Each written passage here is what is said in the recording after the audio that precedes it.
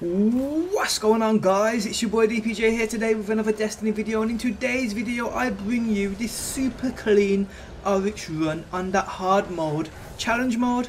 Now I'll quickly explain what's going on here, as I do believe this is the easiest way to defeat ORYX, not just for that challenge mode but in general.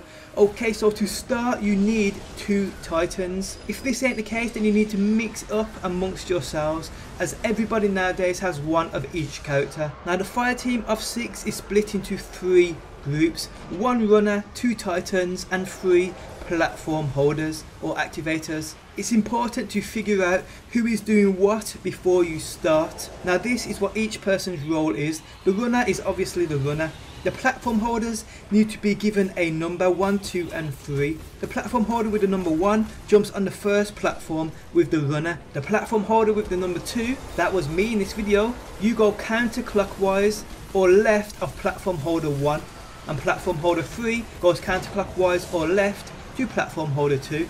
No matter what first platform ORYX decides to go to, the platform holders need to stick to their order number. Now the 2 titans need to be using their Ward of Dawns. One needs to have Blessing of Light and the other one needs to have Weapons of Light. After the first initial set of adds, the 2 titans need to jump up top to the Death Singer's platforms, and depending on what side ORYX chooses, so if ORYX chooses left, they need to jump on the right sided platform, always going on the opposite side from ORYX. Once on the designated platform, both titans need to drop their titan bubbles, and they need to place them as center as possible on the platform. So once you've figured out what everybody's doing, this is what happens.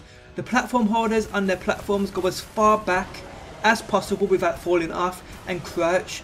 You don't have to worry about anything except for that knight which spawns on the other side. It's your job on the platform to kill that knight.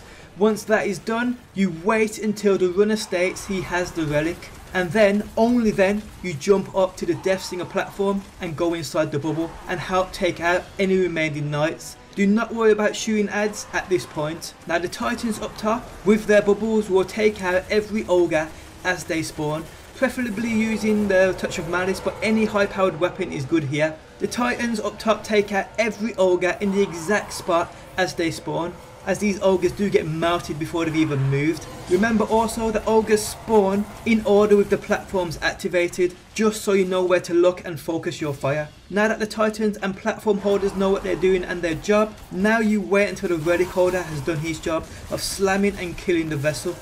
Swords are great for doing this. Once done, he comes in between the 2 Death Singer platforms, obviously on the ground, and tells everybody to jump down into the aura of immortality. Here you can take care of adds until ORYX's chest opens up, but if there is no time to do it, don't worry about the adds. Remember, ORYX slams, then opens his chest, which is a good indicator. Once his chest does open, the whole team needs to concentrate on shooting ORYX so he gets stunned. Once you do stun ORYX, instead of running to activate the orbs dropped by the death of the ogres, you stay inside the aura and take out as many adds as possible.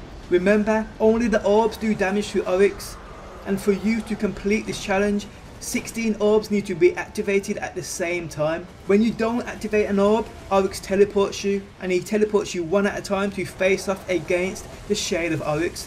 There is a limited time to kill the Shade, so once everybody has been teleported, you need to do as much damage as possible. A lot of the time though, the Shade of ORYX is dead before all 6 people are teleported. Now once the Shade is dead, you will be teleported out, and you need to run this process again. You need 4 perfect runs, so that's 3 teleports and fights against the Shade. Once you finish the 3rd fight against the Shade of ORYX, it's then the final run. Do everything the exact same, but this time when it comes to shooting ORYX in his chest and stunning him, the platform runners and 1 titan need to activate 4 orbs each. Now because these ogres were being killed in the exact same spots as they spawned, that's where the orbs will be, and there will be 4 orbs where each one spawned. So 1 titan along with 3 platform runners need to activate 4 orbs each, basically each running to a spot where the ogres spawned. What we did was, the platform runners activate the orbs next to the last platform they activated, while the titan took care of the orbs next to the 4th platform. Remember here though guys, timing is key, so you want to activate them close to the same time. So a countdown by the 2nd titan or the relic holder is great here.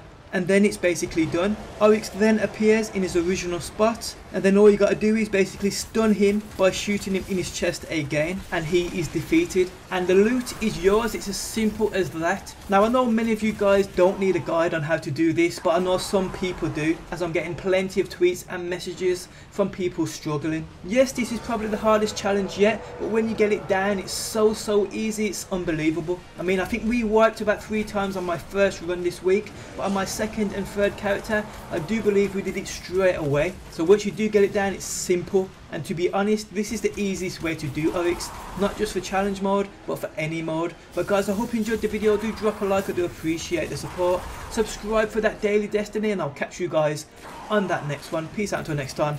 Peace!